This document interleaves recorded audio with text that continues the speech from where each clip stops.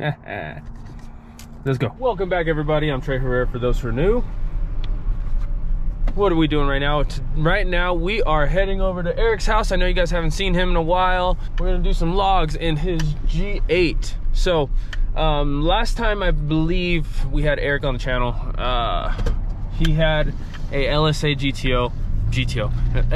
LSA G8, and he went the turbo route, like much of us do. We're gonna get some logs in and hopefully get some boost hits today. The reason why he switched up the setup was he had an injector stick on the LSA, ended up blowing the motor, unfortunately. So instead of replacing the LSA, what he did was he went single turbo and a 5.3. So refresh 5.3, single turbo.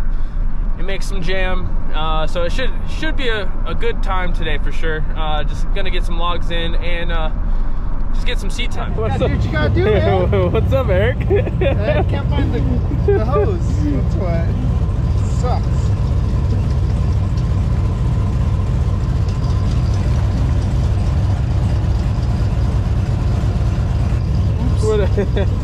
Whatever it takes, right?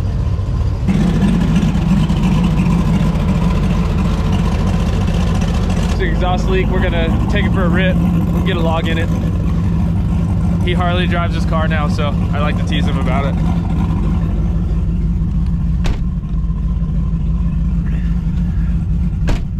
You almost ready? Yeah, trying to. You have all your channels set up? Think so.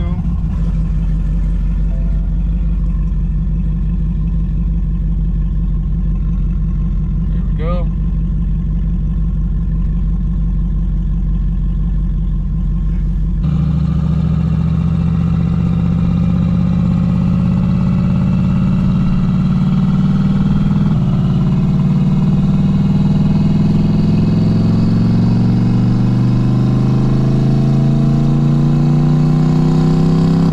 There's a couple things going on. He had changed up the wastegate vacuum routing. So he's gonna mess with that real quick. But we also have the IAT sensor doesn't seem to be working properly as well. So see what's going on there. Starting to want to swat. I think I just need a bigger turbo. Help me buy twins and you can have mine.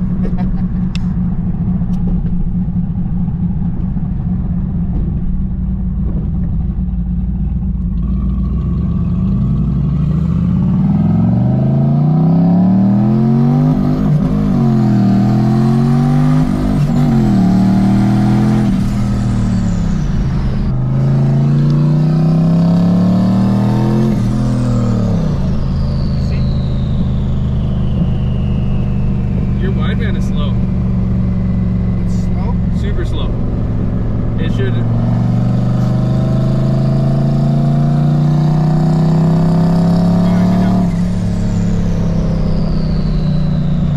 wonder if that pump ain't kicking on.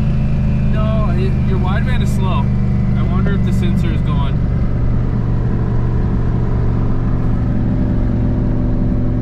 Alright, here's the issue. Car's way faster, but wideband was staying like 14.0 the whole time, so it's running extremely lean. We don't want to blow nothing up. We're gonna roll by the shop. I'm gonna see if the wideband is the issue, or we might have a feeling issue. But yeah, we don't want to blow anything up. So we got on it, and then last time it scared me a little bit. It has all the beats. Has everything it needs. Just yeah.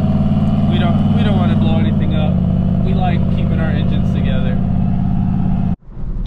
All right, so yeah, pretty much full boost right before he let off. 13.68 on the AFR, which is terrible.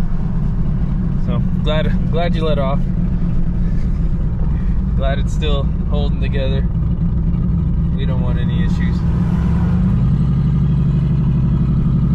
The good thing is your E85 content is 76%, so you got a lot of knock resistance right now.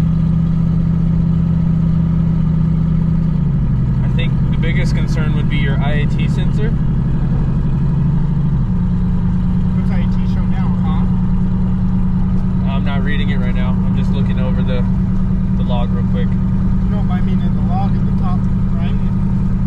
was spiking. You went up to 70 and back down to 40, and right when you're full boost it says 50, even though I'm sure it's warmer than that. Yeah, so I think you need an IAT sensor, and then that will probably fix a little bit. We're gonna grab this, I'm gonna get my extra wideband sensor, see if, make sure that's not the reason. Also, what MAF do you have on there, Eric? Does it have the IAT, the MAF? Yeah, it's built in. Okay, I was gonna see if maybe my MAF would work, but I don't know if it's the same plug or not. Probably not. I had an extra MAF for you. 58 or so. It's 60 right there. All right, so we threw my wideband in here, and then now we just hardwired the fuel pump real quick. He has an auxiliary fuel pump, so we're gonna go and give this a test.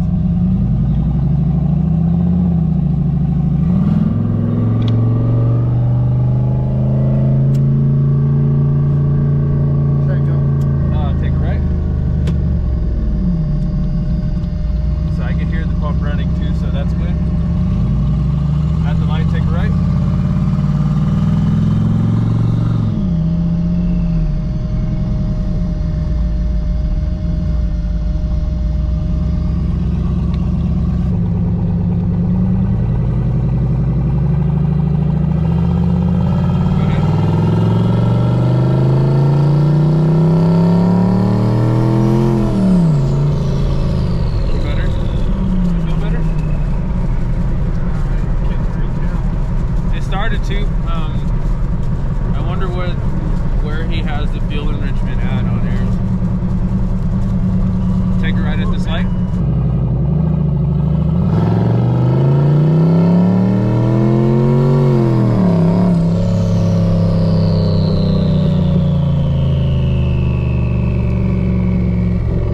Yeah, so something's going on. Commanded fuel is not happening.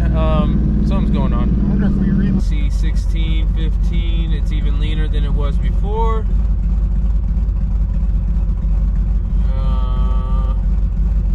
16, so clearly we have some sort of issue going on